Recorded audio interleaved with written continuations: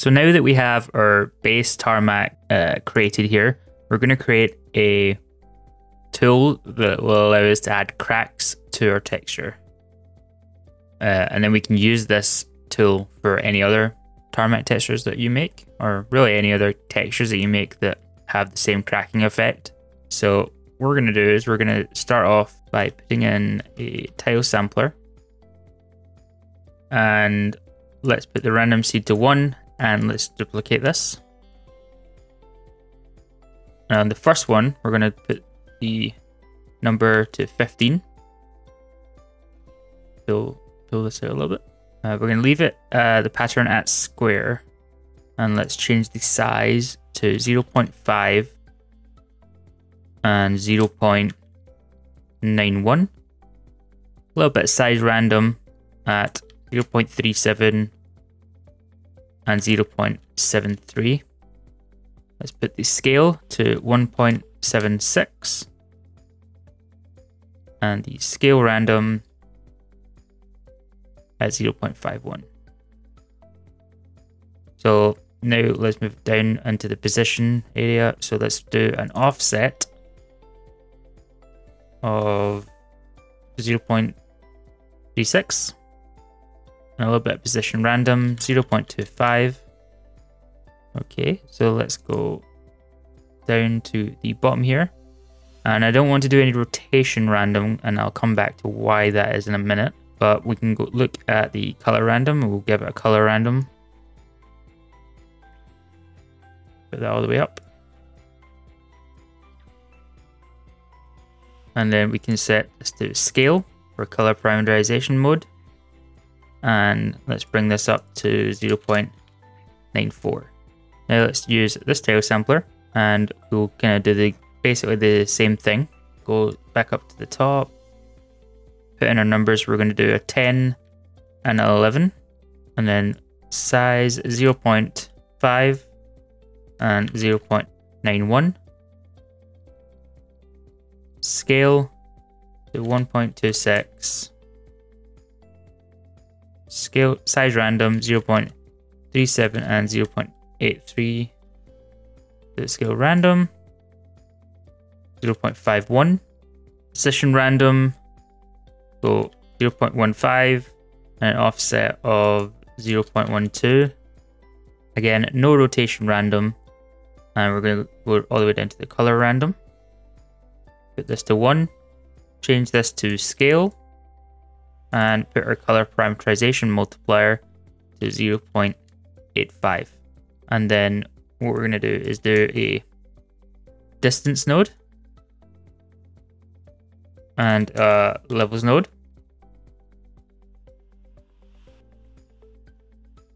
Plug these into the distance node, that, and then duplicate that, and then bring this down and plug it into our other tile sampler. Change this to only source and bring up the maximum distance, and then do the same. And then with our levels node, we'll just bring the white values all the way up, and with this one as well. And now we have this as our mask, and this is our mask. Let's put in an edge detect.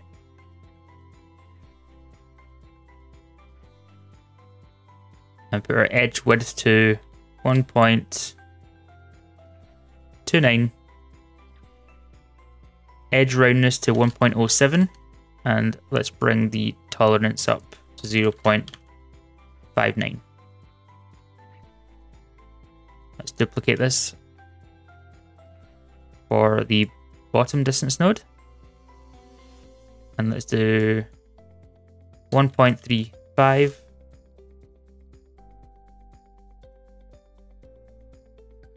Edge roundness of 1.63.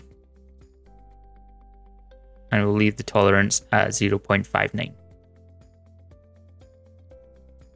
And now we're going to blend these together with copy blending mode. And we'll bring out a histogram scan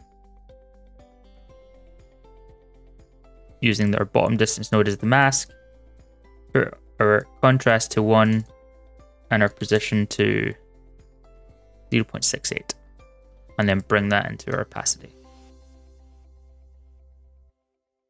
And then we have two different variations or cracks base here. And we're going to put a flood fill node in.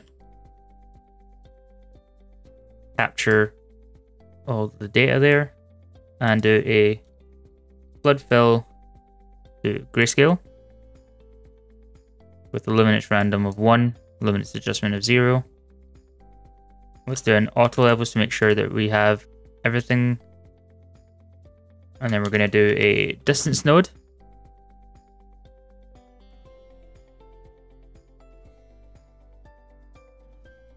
A levels. Plug that into the top mask input and bring the white values all the way up. And use only source with maximum distance just to make sure we've got everything. And then we're going to do edge detect again, so similar back down to here. An edge width of 1 and a roundness of 1.83 and a tolerance of 0.59. And let's duplicate this. Edge roundness of 1, sorry, edge width of 1 and an edge roundness of 3.07. Get some of these larger gaps and rounded islands. And then we're going to blend these together with a blend node here, and then we're going to put down a clouds 2 with a scale of 3 and a disorder of 0.4. And then we're going to blur this a little bit. Let's do a quality 1, 1.51 for our intensity. And let's do a histogram scan. Grab one from over here. A position of 0.44. And a contrast 0.44 and a contrast of 0.84. And plug that into our opacity. And then just to cap everything off, let's do a histogram scan. 0.44 for a position and 0.84 for our contrast. And now we have a nice variation of size, scale, shape, and roundness. I'm going to drop in transformation 2D node just so I can select position of certain elements a little bit better to something that I would like. Thinking around about there. Be quite good. That looks like a good layout there. And then we can move on and put in a multi-directional warp grayscale. Put that into our input. And then let's do another clouds 2. This time with a scale of 4 and a disorder of 0.65. And then let's put this into a blur again. Quality 1 with an intensity of 1.57. And then plug that into our intensity input for our multi-directional warp. And with our multi-directional warp, let's change some settings here. So let's go for a low intensity of 2.12. Keep the angle at 0. Let's put this to chain. So we get a little bit of movement there with our islands. And then we can do another one. And we'll do it without the blur this time. And let's put our intensity to 2.59. Angle can stay at 0. And then this can also stay at chain. And again, just a little bit extra movement there with a slightly sharper image. Let's put in a parallel noise. And let's put the scale down to 19. Leave the disorder at 0. And let's put in a slope blur. Grayscale. Use this as our slope. And then put our map here remote direction warp into the grayscale value here. Slope blur. And let's make this full 32 with an intensity of 0.2. And we'll keep this mode to blur. And let's go again with another slope blur, so we can just select this and duplicate it. And let's put this to 0.3 and change this to min. And then for our input, we're not going to use this Perlin noise. We will use our height map here a little bit. And we're going to take our height map out of this base material node. And we'll plug that into our slope. And I'm just going to blur it a little bit.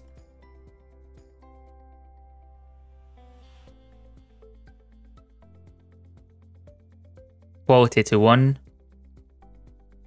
Intensity to 0.1. Just to give it a little bit of blur so it's not quite as sharp. And there we go. So we have this movement that's based on our height map. And now let's do a histogram scan. Put the contrast to 0.06 and our position to 0.38.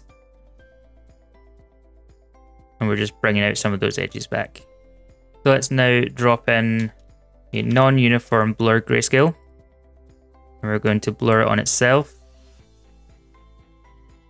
The low intensity, so something 0.35, something around there. We can keep everything else the way it is. And let's duplicate this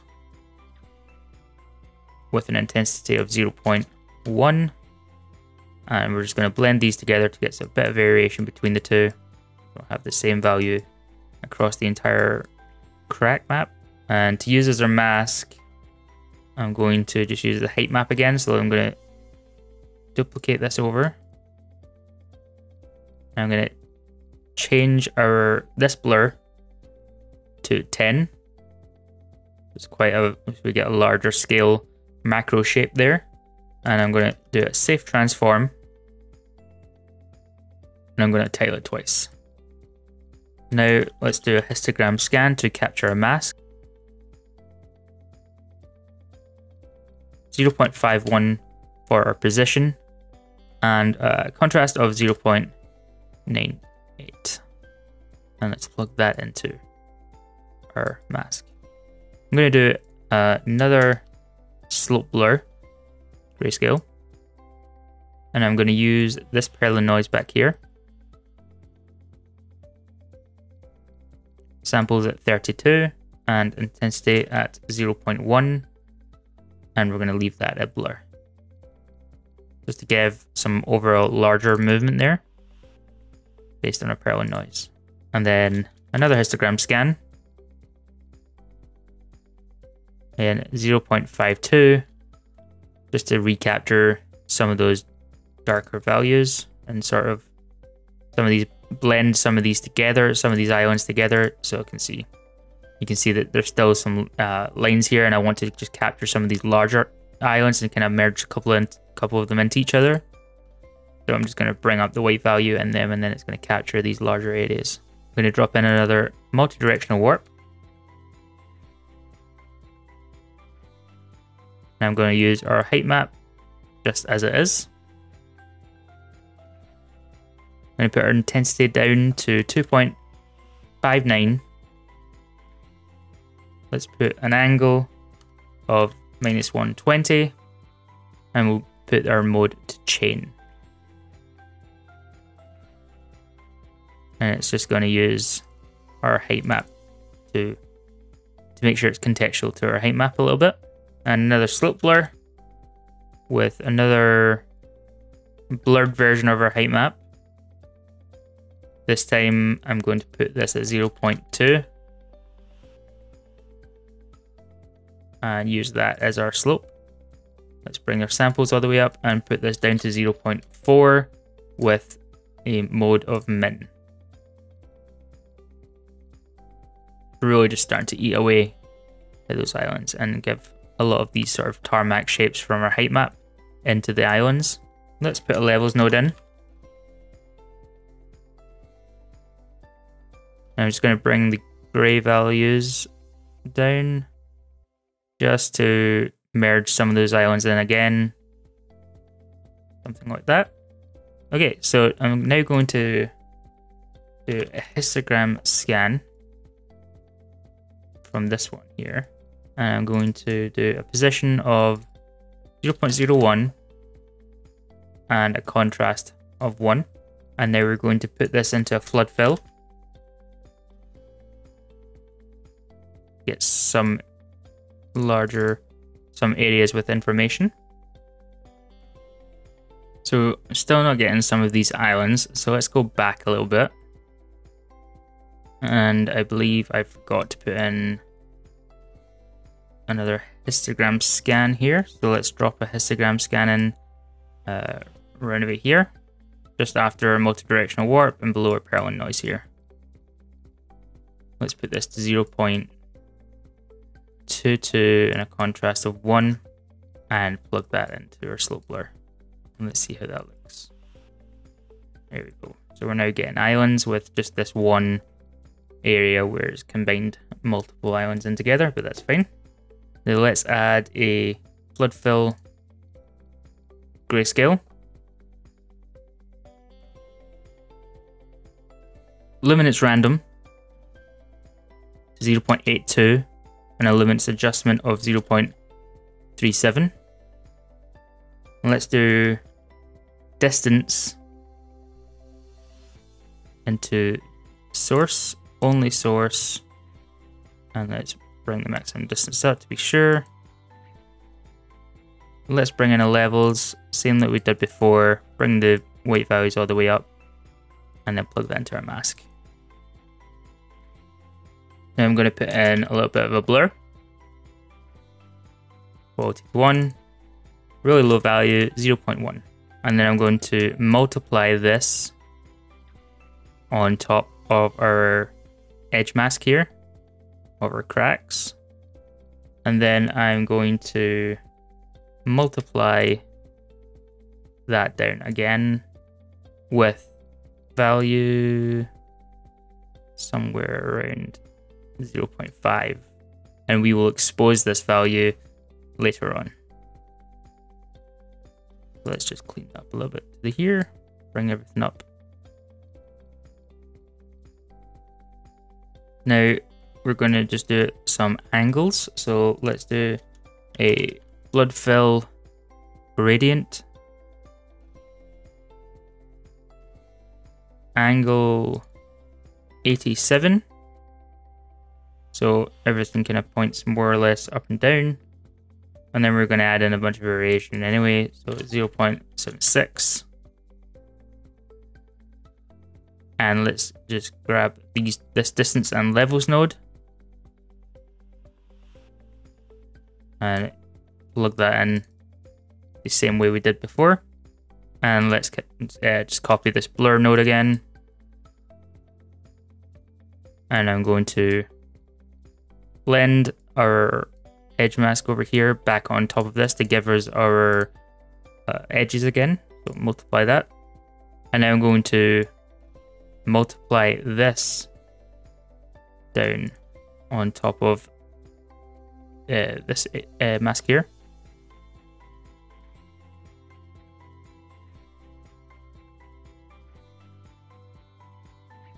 Instead of multiplying, I think I'll actually just min darken. And we'll expose this value as well. But so let's just bring this down a little bit, so around a bit there. And we'll expose these two values at the end of the graph. Now let's add in some tarmac in between the cracks. So I'm going to put down a blend node and put this into the background and then set this to max lighten. And then we're going to grab our height map and put a histogram range node in.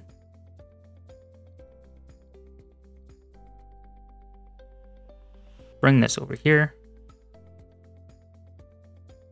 And do a safe transform grayscale I'm going to tile it twice. Offset of 0.32 in both axes. And then plug this in. And now you'll see we've got our height tarmac poking through the middle, poking through in the gaps. And let's do a directional warp as a whole. And we'll base this off our height map as well. Let's do an intensity of 3.18 and an angle of, let's do minus 90 degrees, so it goes downwards. I'm going to add in some higher areas here to give some height difference across the entire cracks. Let's do a blend node, and let's put down a levels node, and then plug that in. I'm going to, in our levels node, I'm going to go over here to this little diagram here which says values, so we're just going to click that, and then we can come into the numbers area, and I'm just going to bring up the level out low to a value of 0.45, and that's essentially bringing up the black value here. And I'm going to plug this, get a mask here, so we can, let's just use this mask here, and we can now see that we have some higher areas in our cracks. So now, just to finish off our height here, we can just add in auto levels. Make sure we have the full range, and then do an output, and we can just output this to a cracks output. Save that over there. Let's plug in a normal node and plug our auto levels into our normal node, and let's put this up to 5. And this is going to be another value that we can change up. And then let's do a normal combine. We'll combine that with our normal map back here out of our base material. And let's change this to detail oriented, and let's put down a curvature smooth, and take this and put it into our curvature smooth, and let's put a gradient map down and a blend. Let's do a soft light, and let's bring our color map, base color from our base material node, bring this over, and we soft light that down. Can keep that 1 just now. Let's add our cracks information to our roughness. So very quickly we can just invert our auto levels and then add it onto our roughness, so that we get some variation on each island, and we get the crack information to be quite rough.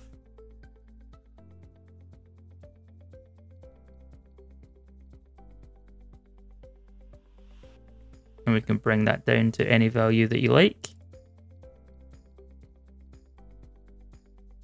Down to it there. Now let's do an AO map. Plug our auto levels in. And let's do world units. So let's do 400. And we can do a height scale of 5. And then we're going to just blend that with our previous AO.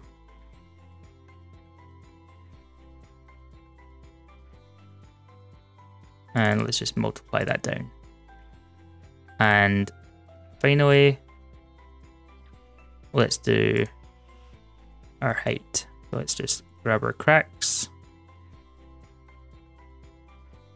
set this to multiply, and let's grab our height map.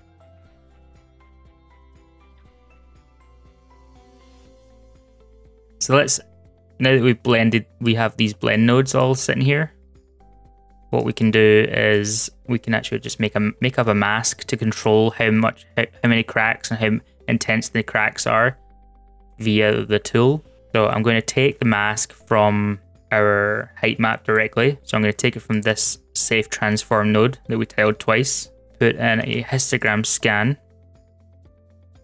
and put our contrast to 0.96, and our position value will control how much of the cracks we see. So let's put this at a default value of 0.5 for just now, and then plug these into all of our blend nodes.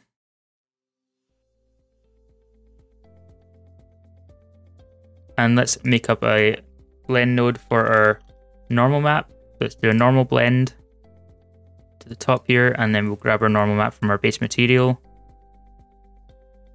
and plug that into the bottom area here, the background, and use our mask to control that. And now let's change these into inputs instead of using them straight out of our base material node.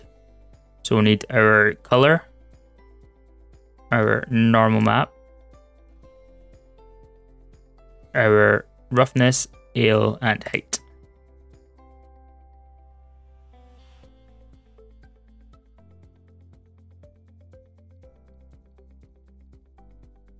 Let's name these.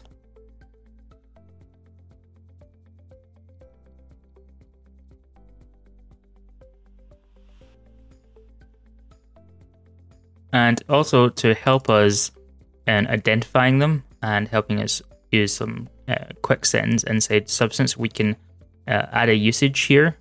So if we just add item and then change the usage to base color, and we'll do the same with normal map. For normal, roughness,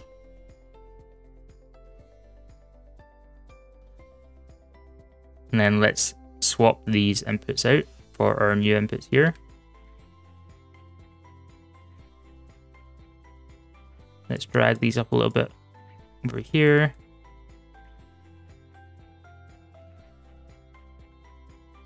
And then let's select all of these nodes here. And then right click, create graph from selection. Give it a name, Tarmac cracks, hit OK. And then we can delete them. And now let's drag our Tarmac cracks in. Let's right click and open a reference in context. Again, if this is not set, then go into your preferences and set it.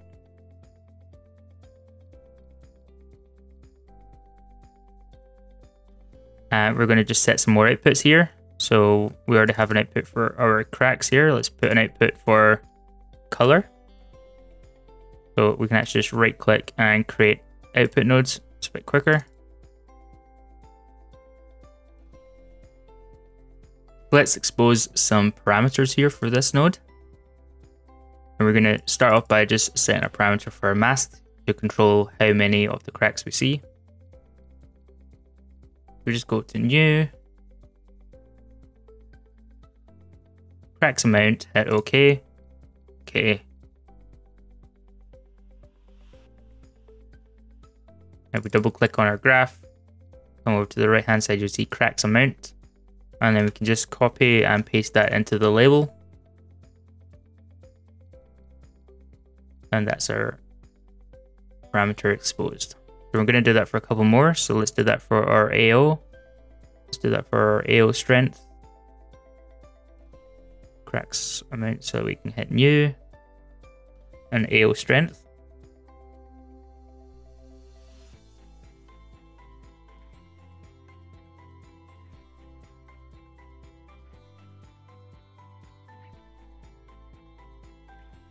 Okay.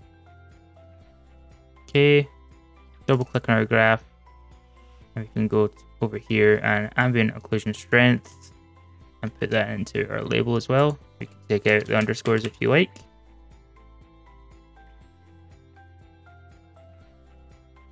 Do the same for our normal map, so we can expose this one as well. Expose, new, let's do normal strength.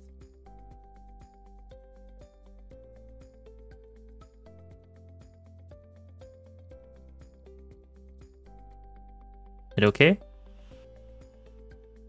Again, double click on the graph, come back over here and just copy that into the label.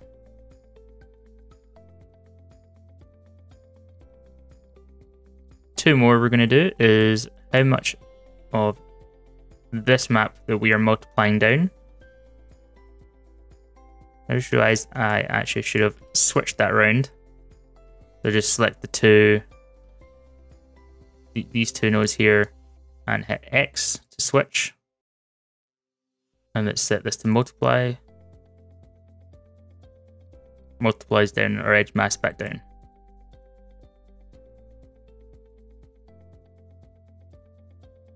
Let's expose this one here. So we can do expose, new, cracks, height, undulation. Hit OK. Hit OK.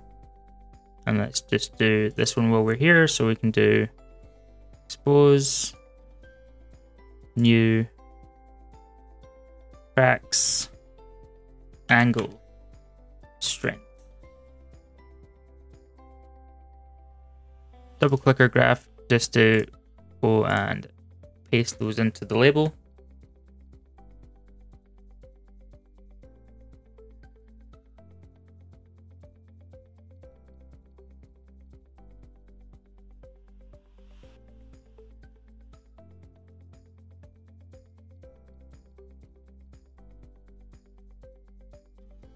And that should be all we need to do now for this. So let's go back to our warm tarmac texture.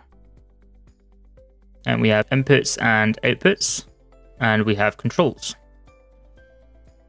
So let's now plug these outputs from our base material into our inputs for our tarmac cracks. So let's do our base color, normal, roughness,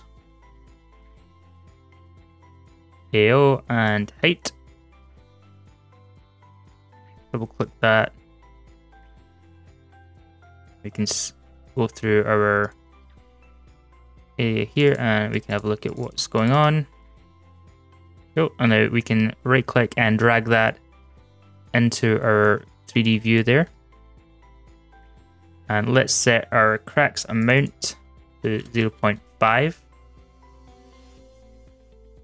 Ambient occlusion strength to 5.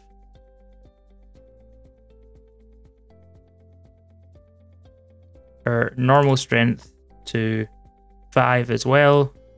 Our crack height undulation to 0.45. And our chunk angle variation here, angle strength to 0.23. And we can now see that we have some crack formation in our tarmac here. Now you remember right back at the start of this tutorial, we made these tile samplers. And we didn't add any angle variation, we kept them all in a sort of grid-like fashion so that we got a very grid-like edge detect. And that is because when you're making cracks for tarmac, generally speaking, they actually have a directionality to them, and they don't just crack in all directions. They crack in a very specific way, and they always crack in sort of grid-like square fashion with the direction of the tires. So you can see this one, the cars would be driving from bottom to top here. And generally speaking, this is how tarmac cracks. You don't just get your general cracks in all directions. So that is our tarmac crack tool complete, and you can now reuse this tool for any other projects you like. Thank you very much for watching this tutorial. You can watch the next part by clicking the screen or the link in the description. If you would like to get your hands on these source files for this tutorial, then they can be found at the link in the description below as well.